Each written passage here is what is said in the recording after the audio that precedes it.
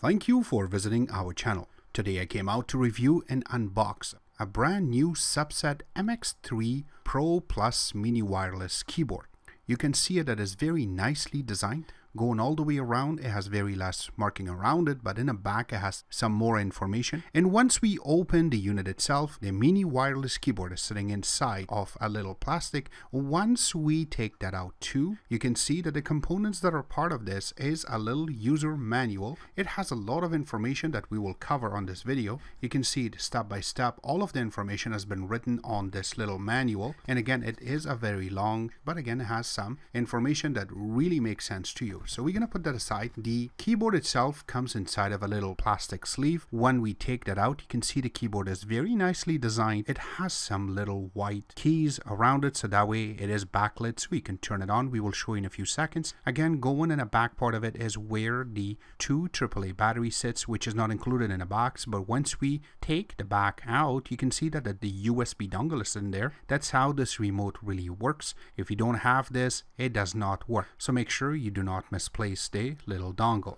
And that's about it. So you can see that the keyboard is really nicely designed. It has all the functions that you need to play with. Is in the front. The wireless mouse or gyroscope mouse is in the front, and also has a numeric button in the bottom, and you do have some little color buttons in the bottom part of the same side. Flip it in the back, you have full set of keyboards, and that is a Kodi keyboard. You can see that it has some little buttons, so that way you can make it cap lock, or if you want to change it to the numeric buttons, there are some little different colors to it, so you can press, and that way it will work for you. And if your dongle is not connected to your unit itself, you can see the top right now, it is blinking red. That's what basically it means. But then going in the front part of it, you have really cool looking buttons there, and you can see that which one to press in order for the light to come on. And when you flip it in the back, it just turns on by itself, and when you flip it back in the front, it will just turn on the front part of it, so you can use it with the light. Again, if it does turn off, you have to press the light button again in order to turn it back on. Remember, it's a battery saver. That's why it is set up that way. Again, you can see right now that we're playing with one of the Android boxes. I hooked up my dongle first,